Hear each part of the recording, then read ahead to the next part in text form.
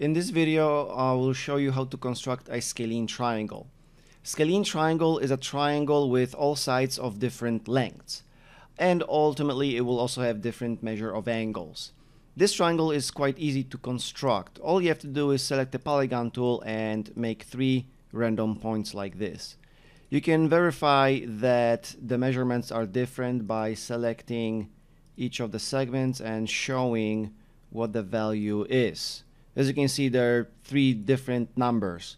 You can also measure the angles by selecting the angle tool, clicking on the polygon, and you will see that even angles are all in different measures. So that's one way. To construct a scalene triangle with specific measurements, it'll be a little bit different. So in order to do that, you have to use the segment with given length, and you will also use the circle with center and a radius. So first we're gonna construct a segment with given length. So I want my base to be 7 units of length. I would like the side emanating from point D to be, let's say, 10.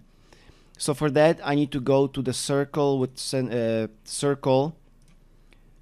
and radius, make my point D to be the center, and I said 10, enter 10, and you will construct a circle that has the radius of 10 units. Now we want to do the same thing for the point E. Having the circle with center and radius selected, click on point E, and I want that length to be, let's say, 13.